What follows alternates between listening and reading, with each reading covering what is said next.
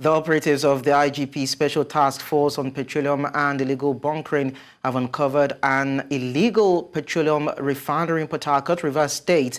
Force Public Relations Officer Onabanjo described the findings as a significant breakthrough in the continuous fight against oil theft, illegal bunkering and economic sabotage.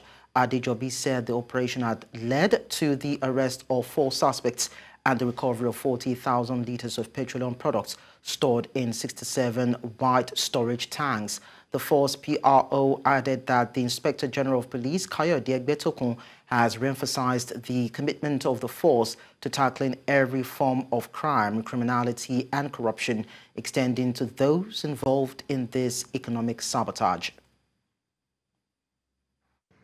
IGP Special Task Force on Petroleum and Illegal Bunkering operatives bust illegal petroleum refinery, arrest 4 suspects. As IGP re-echoes fight against economic saboteurs, the operatives of the Inspector General of Police Special Task Force on Petroleum and Illegal Bunkering have once again made a significant breakthrough in the continuous fight against oil theft, illegal bunkering and economic sabotage.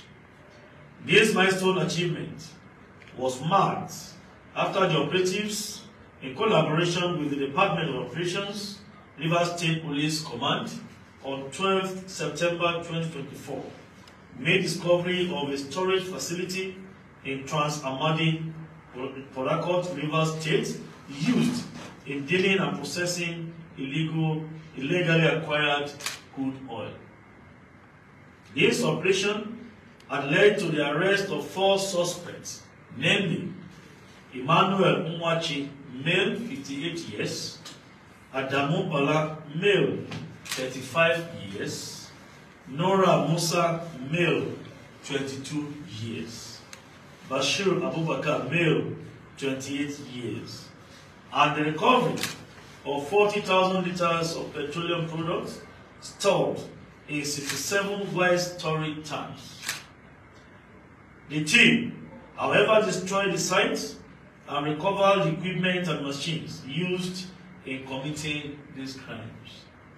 The Inspector General of Police of the Federal Republic of Nigeria, IGP Kayode Egbetokun PhD, NPM has re-emphasized the commitment of the force to tackling every form of crime, criminality, and corruption, extending to those involved in this economic sabotage. The force remains unyielding and will continue to bring these perpetrators to book. Thank you and God bless you.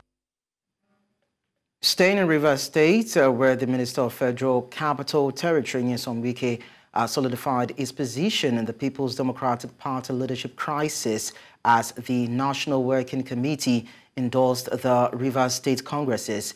Wike's loyalists within the PDP and WC not only secured the approval, but also postponed the National Executive Committee meeting originally set for September 26 to October 24, which could have overturned the decision. The PDP and WC, led by Acting National Chairman Umar Damagum, made this decision during a meeting at the party's national headquarters, Wadata Plaza in Abuja. The NWC meeting had been delayed for the past 3 weeks amid rising tension within the party, especially between former Rivers State Governor Wike and the PDP Governors Forum over the status of Rivers State Party Congresses. Now, joining us to discuss this is a political analyst, Andy Akpotive, and he will be helping us to dissect this better. Thank you so much, Mr. Akpotive, for joining us. Thank you so much for having me. Good evening. So how does the decision of the PDP's National Working Committee to give Nyesom Wike more control affect the international or the internal governance structure of the party? Absolutely.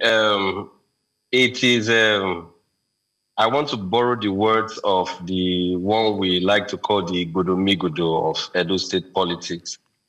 Indeed, it is shameful and it is lugubrious. How that, for the first time, I think, an I'd like that you correct me if I'm wrong. We are seeing how that the governor of a state that is a part of a political party has totally no control over the infrastructure or over what you call the structures of the state. It speaks to the fact that the PDP as a political party is no longer interested in following after her protocols, following after the dictates of our constitution, following after, the things that had been established as what was the standard even before now. How is it that a governor is sitting and, if you may, we see here there is a faction of the management of PDP, quote and unquote, that have endorsed this. There is a faction, right? So we are waiting to see that indeed this is bigger than the faction. That is the management, the entirety of the management of PDP that gave this authority to Wike as against giving the authority to the man who is representing their political party as a governor in Rivers State, right? So for me, as a person, as a political watcher, someone who has been actively involved in this political space for at least the last 15 to 20 years, these are very strange times in Nigerian politics, very strange times. I must confess. How that a governor has no say. If you had noticed, Fubara had said once upon a time, he said to his supporters, don't worry, they are going to change whatever it is that they have said that they are going to do. Don't worry, let's trash it. Nothing is going to come out of it. But Wike keeps getting his way. Wike, the former governor, keeps getting his way with the political party PDP, even though he is representing APC in an APC government. Mark my word, is representing APC in an APC government. You are giving him the infrastructure. You are giving him the total control of the structure of his state. Indeed, it represents very strange times in Nigerian politics. So don't you think these would actually, of course, cause something negative or bring about negative consequences for the party in upcoming elections, both at the state and at the national level? Because this is one man that has been accused of anti-party activities and, just as you've said, working for the other party, and we have an NWC that seems to be supporting him. Yeah, most definitely, because politics is essentially about, and I have defined structure severally. Those who know Andy Akpotibe understand that structure in the context of Nigerian politics is the amount of money you have that you can use to win votes and the amount of violence that you can deploy on election day. Those are the two things that equal structure. So in the minds of the administrators of PDP, mark my use of that word, I don't want to say the next, because there are still a few people there who are not representing what the party actually has said should be. How do you have somebody who is in acting capacity and you have not addressed that issue? How is Damagun still the chairman of PDP? It beats me hollow. And I do not understand why those who are in the, who are the embodiment of PDP, as it were, who once upon a time were people who you can regard as people big enough to be bigger than even the BOT, and they are still in the party and they are allowing these things to happen. Now, it is as a result of this and the fact that Damagun understands that politics, essentially, winning structure is about, or structure in politics is about the amount of money you have and the amount of violence you can deploy. So you see that they are still throwing their weight behind Wike. I have said consistently, on air, on radio, and on TV to say, what the governor must do now is that he must begin to show to everybody that he's in charge. He has not asserted himself as a governor in Rivers State. So do you wonder why the management of PDP still keeps giving, all of the 9 cities that they're supposed to be due him So Wike, do you wonder? He has to now start asserting himself. He has to prove himself as one who is strong enough to be able to wield the kind of control that Wike wielded when he was sitting in that same position. We have said consistently that until you are able to do this, you will just be crying because they understand who can win elections for them the Nigeria way. The Nigeria way, the only person who can win elections is the person who is able to, throw a lot of monies to ensure that whatever he says is what becomes.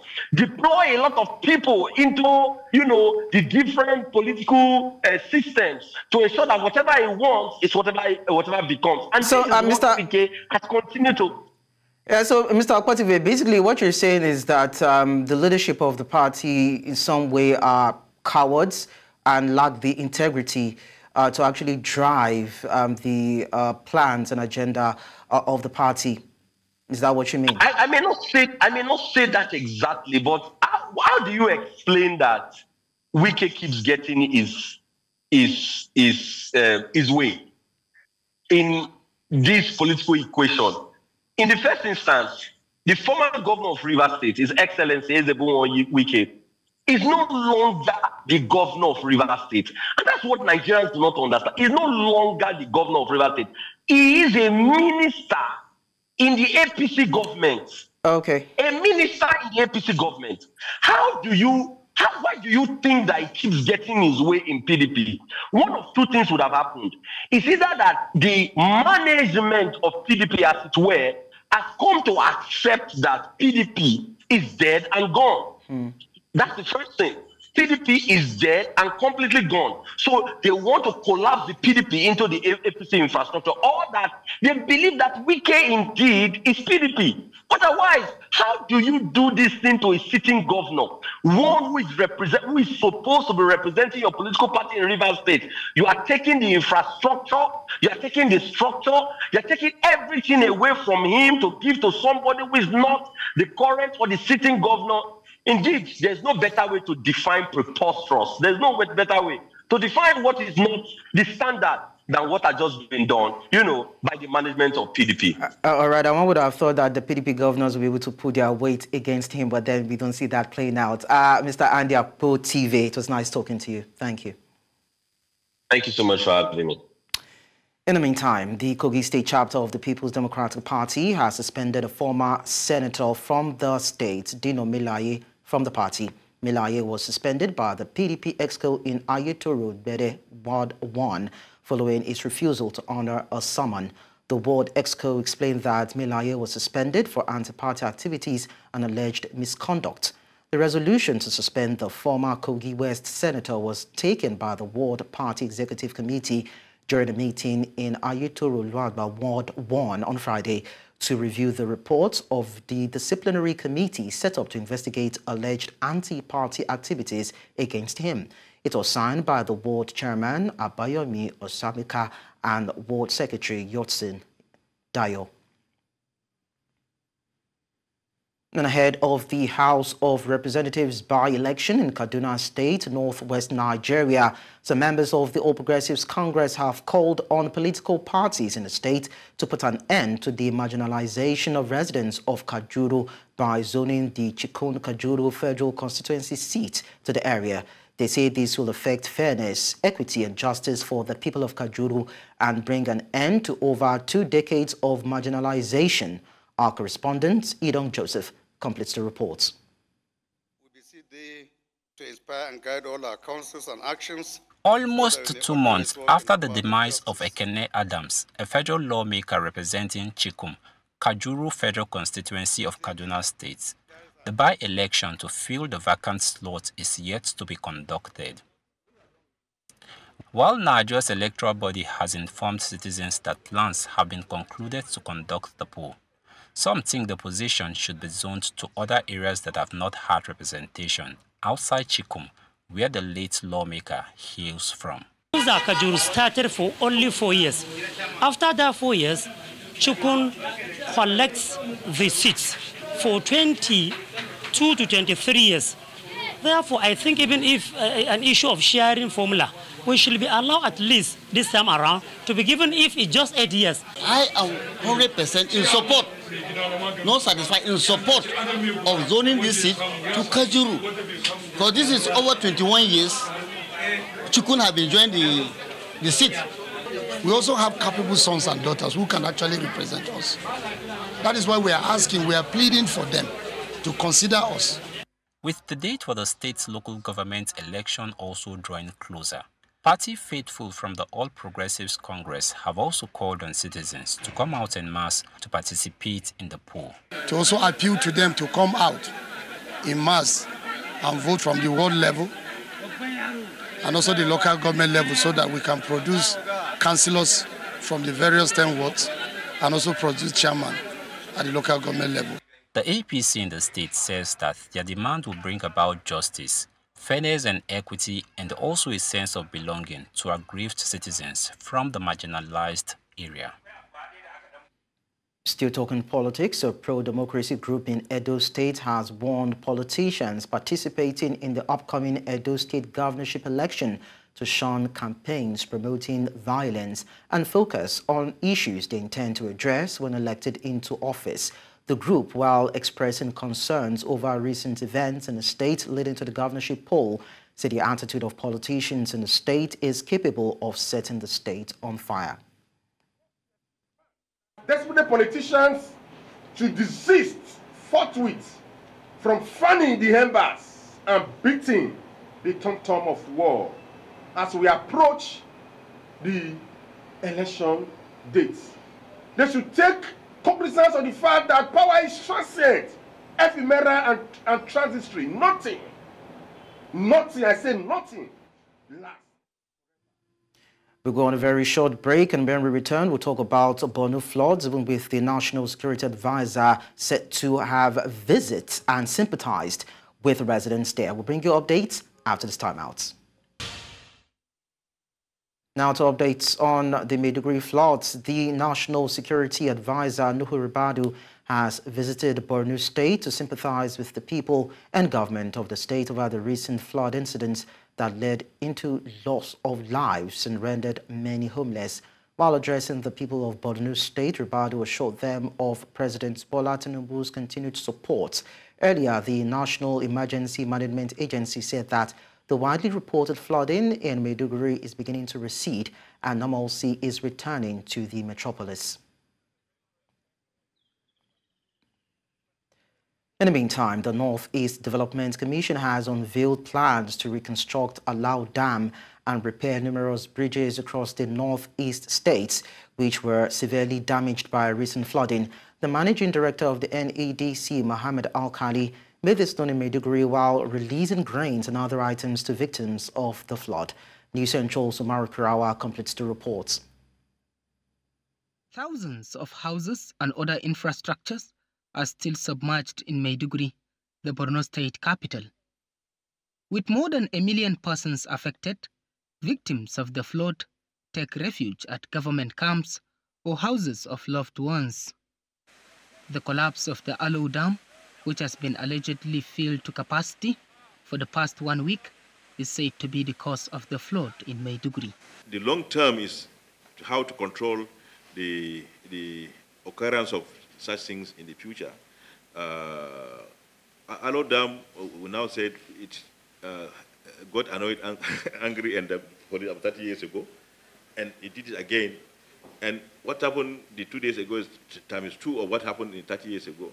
So we need to work to stop it from happening, or if it happens again in the future, let it be 1, not 3.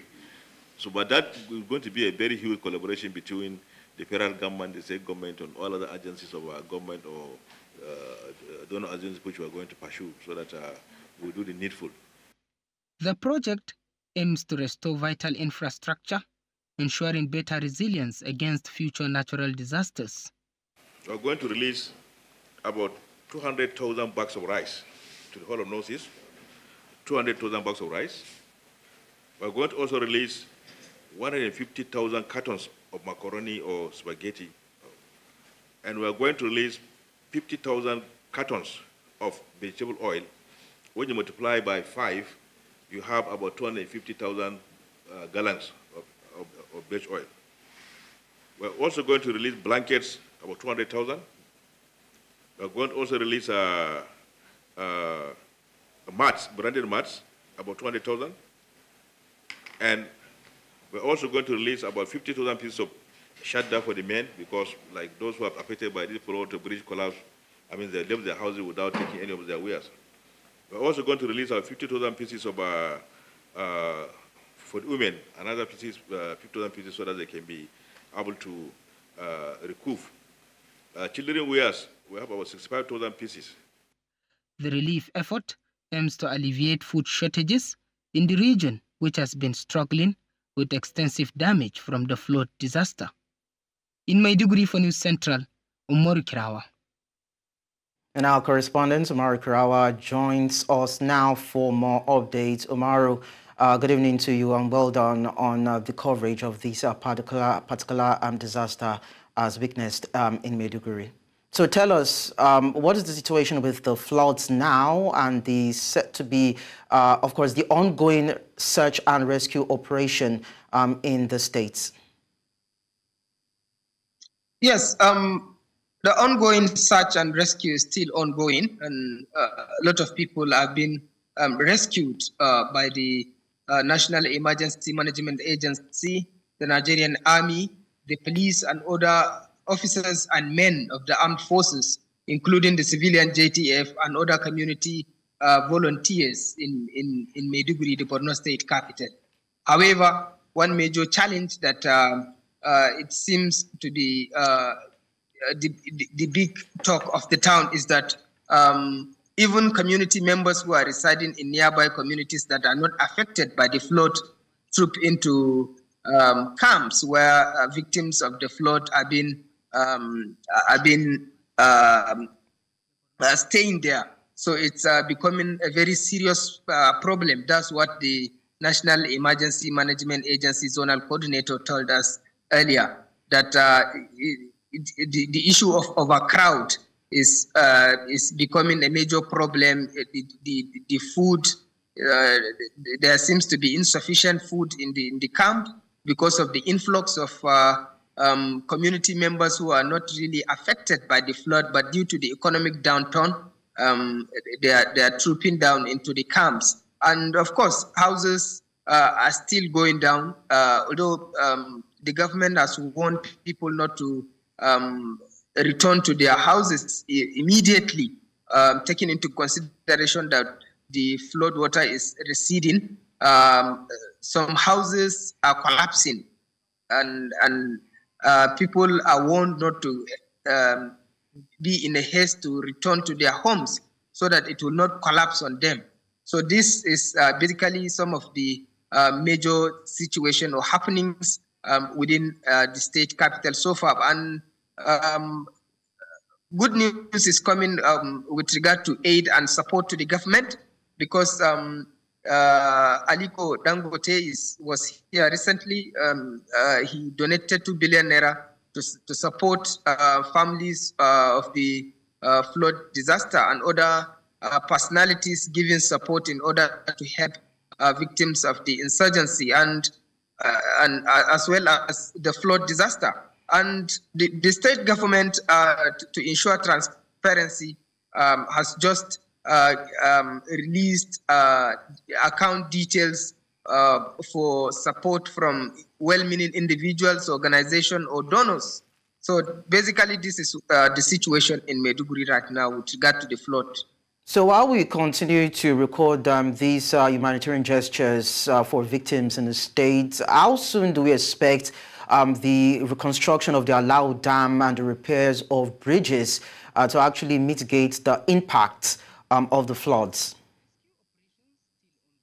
Well, first, the government need to actually assess the area. And it's worthy to note that the area now is not accessible because the bridges linking the Lagos, the other parts of the state along the Lagos Street is one of the bridges has been affected, and thereby motorists are warned not to follow the route. So unless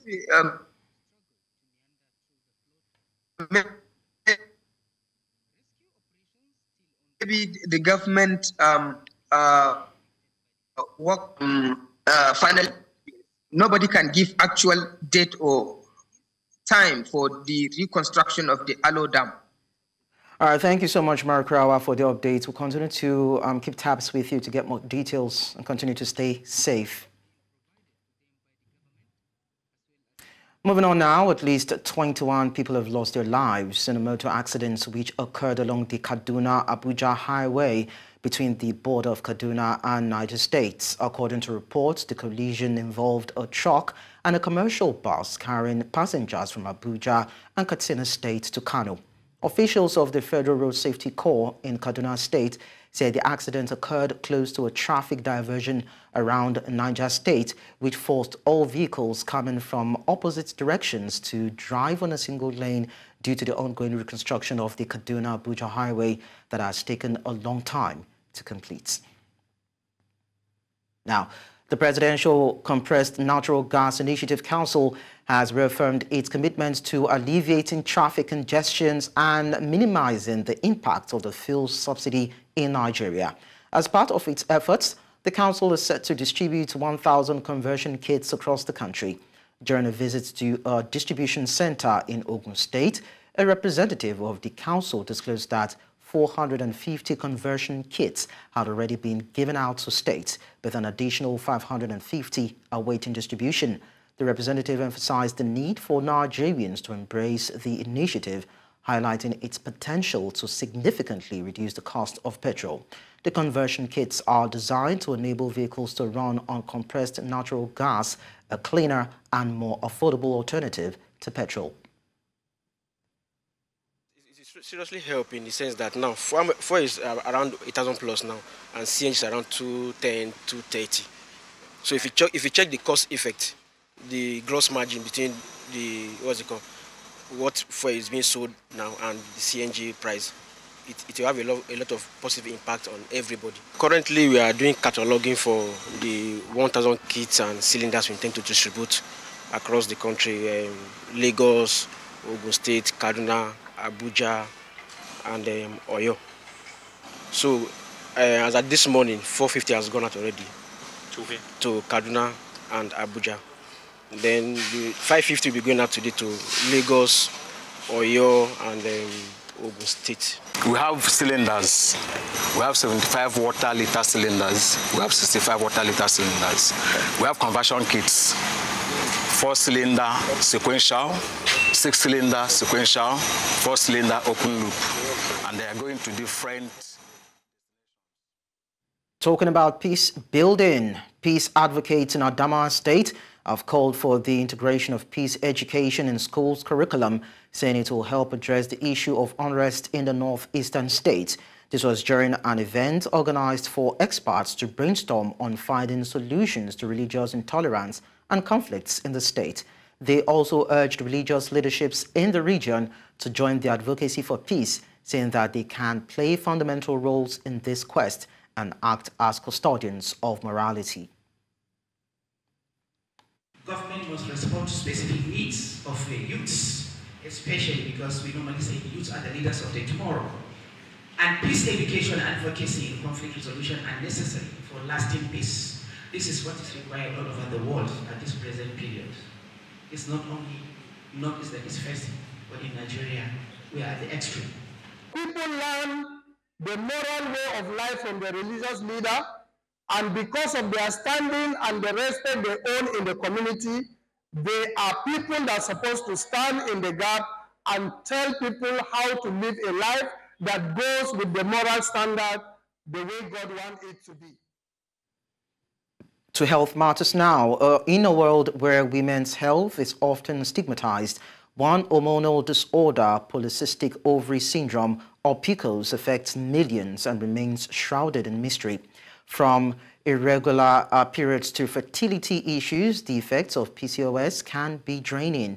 Zala Zamani, a public health advocate diagnosed with PCOS at 16, is now on a mission to raise awareness, reduce stigma, and promote early diagnosis. New Central's Adeshewo Dushoga reports. Syndrome is a hormonal disorder that affects 5 to 10% of women of childbearing age.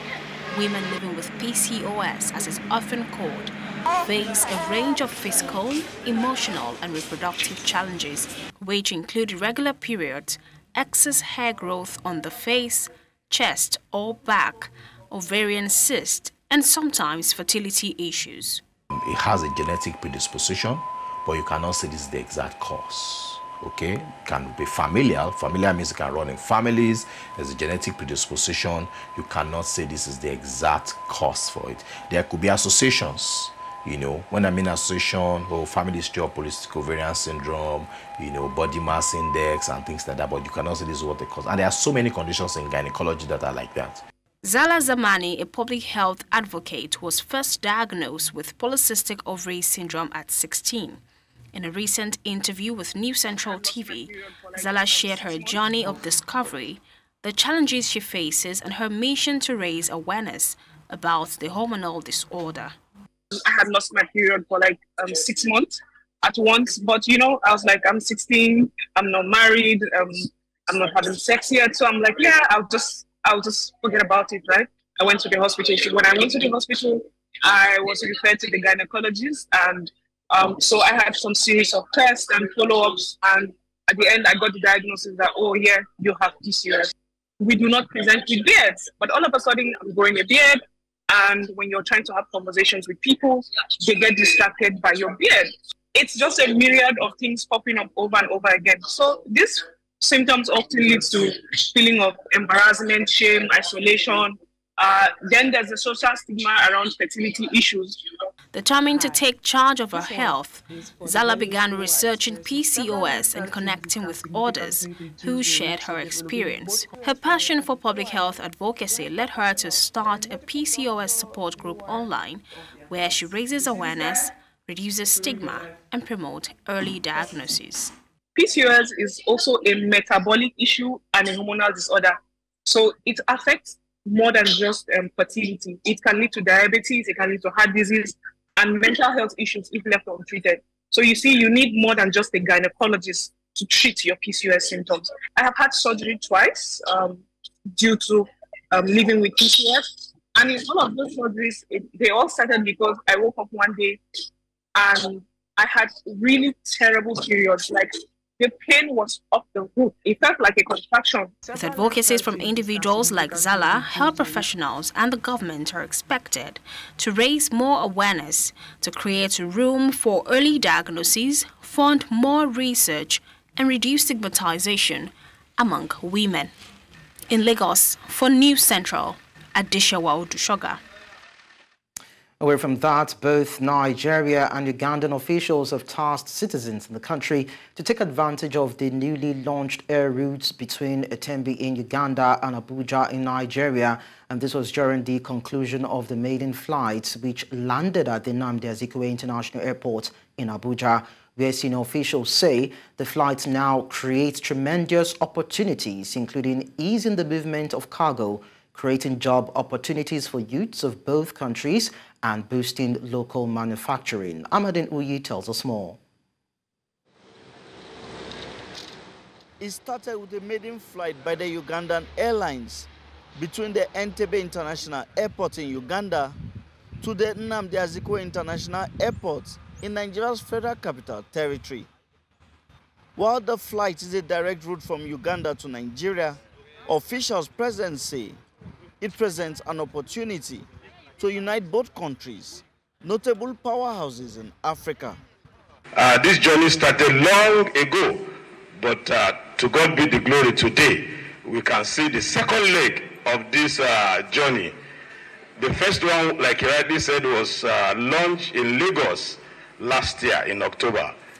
So we thank God for the two presidents for their unflinching effort at uniting the people of the two countries. They say it represents years of hard work between both governments, which will improve business ties between the business communities of both countries, including other benefits. Only 3 hours, 30 minutes from Uganda to Nigeria. Before you travel to Uganda, before you all go to Lagos, from Lagos you connect your flight, maybe to another East African country, like Kenya Airways. There will be, you have to do a layover before you now connect to Uganda.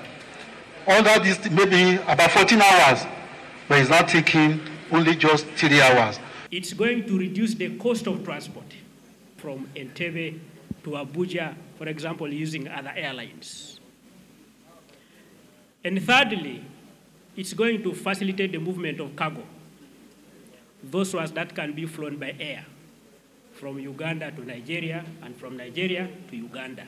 Once that happens, the volume of trade will certainly increase.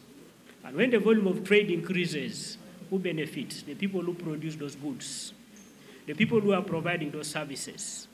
Their businesses will grow, they will employ more people, and the people employed will have incomes in their pockets. The Ugandan Minister of State for Transport adds that it also creates a platform for integration between Nigeria and Uganda. There are a lot of unique things Uganda has and Nigeria doesn't have, and there are a lot of unique things Nigeria has, Uganda doesn't have. So once we increase our relationship, this bridge which you have brought, it is one to maintain our friendship, and the friend is that one who will help you to grow.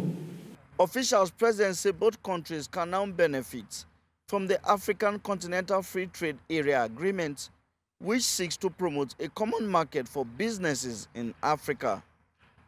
In Abuja for News Central, I am Amadine Uyi. The news continues in Central Africa, where a military court hearing in the Democratic Republic of Congo began on Friday with the expectation of delivering a verdict about what the army alleged was a coup attempt, with 50 defendants, 3 of whom are Americans, facing the death penalty. The 50 people on trial were seated on rows of plastic chairs under a large tent for the hearing in the grounds of a military prison in the capital, Kinshasa.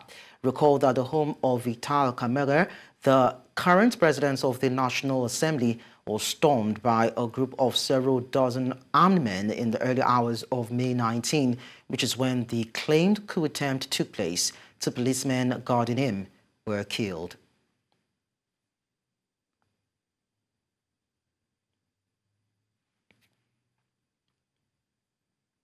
Let's now tell you that President Cyril Ramaphosa has signed a disputed education bill into law, but delayed the implementation of 2 clauses that had threatened to fracture South Africa's nearly 3-month-old unity government.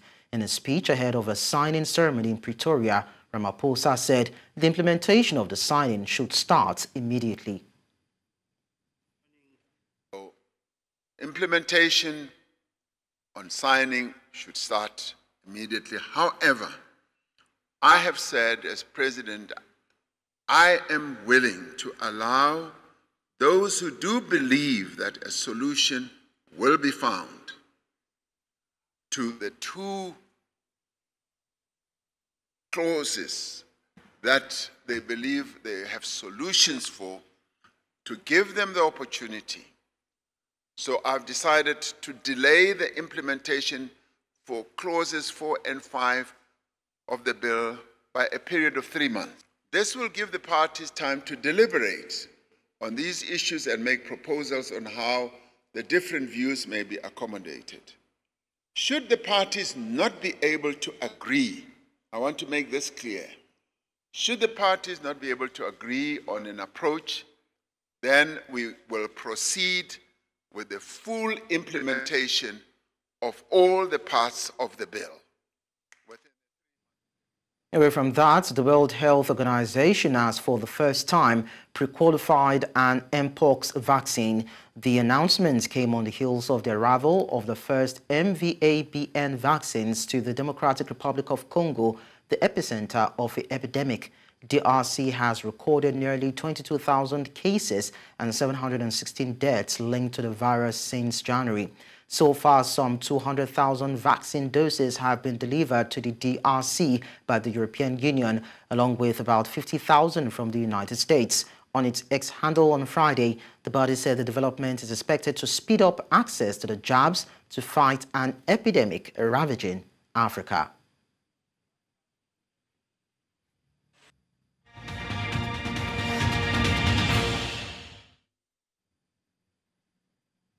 From other continents, we tell you that Russia's central bank has raised interest rates to 19% as it warns inflation is running too high and it needs to cool the economy. The CBN Governor Elvira Nubilina says that inflationary pressures have not abated, adding that inflation remains above the level required to return to target next year. According to the country's statistics agency, inflation was running at an annual rate of 9.05% in August. The hike comes as Russia has faced economic headaches since launching its February 2022 Ukraine offensive. Добрый день. Сегодня мы приняли решение повысить ключевую ставку до 19% годовых. Рост кредитования несколько замедлился, прежде всего за счет розничного сегмента. Однако инфляционное давление не ослабевает. Устойчивая инфляция остается выше той, которая требуется для возвращения к цели в следующем году. Сегодняшнее решение усилит импульс к снижению инфляции со стороны денежно-кредитной политики. Мы допускаем, что потребуется дальнейшее повышение ключевой ставки на ближайшем заседании.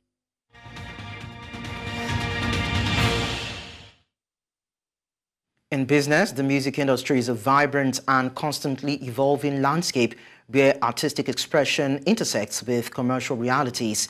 In the digital era, the business of music making has become increasingly complex, presenting both new opportunities and challenges for industry stakeholders.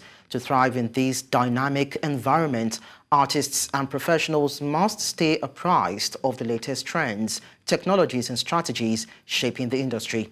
On the Business Edge program, Efe Omorube, a seasoned talent manager, shared his insights on the key industry trends he foresees will define the future of the music industry in Nigeria. Technology has affected the way music is created. Technology has affected the way music is consumed. And of course, once you talk about creation and consumption, then in between there's monetization. Technology has enabled, a lot of platforms. This time, say 20 years ago, if someone were to break down the process of making money from music, the options that if you got into the music industry 2 years ago, it will be totally, you'll be totally amazed as how different the dynamics are. So technology has played a huge role. And there are also some degree of growth that we've achieved based on some degree of cultural renaissance. Nigerians have.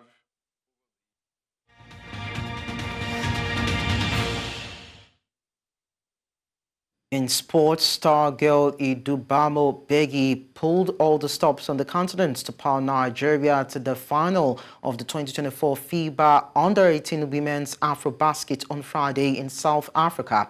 The irrepressible ball handler scored a game-high of 23 points to lead the Junior Tigers to a 71-67 victory over their Ugandan opponents in the last semi-final. The Nigerian ladies led in all the first 3 quarters of the match, while the Ugandans' late rally lead 13-10 in the final period was not enough. The victory into the final of the South African competition comes with a FIBA Under-19 Women's World Cup ticket in Switzerland. Nigeria will now play fellow World Cup ticket holders Mali in Saturday's final to decide the eventual champions of the 2024 Under-18 Afrobasket.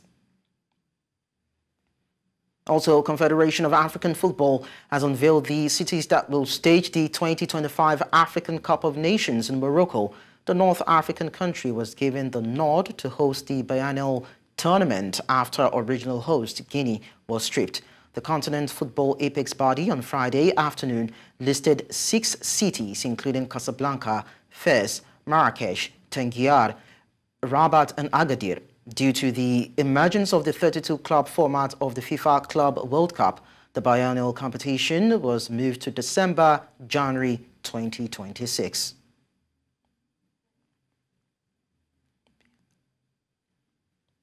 And that's all at this hour, but before we go, we look at our top stories again. Nigeria Police Task Force team has bust illegal refinery in Rivers State. Military courts due to deliver verdict on DR Congo coup trial. We also told you that WHO has approved first jab of Mpox vaccine. Don't forget to send your eyewitness report to the WhatsApp number and email on your screen. While you do that, follow us on social media. We are at News Central TV. You can also watch us live on DSTV channel 422, Star Times channel 274, Avo TV and YouTube. Many thanks for watching. I am Lekan Onabanjo.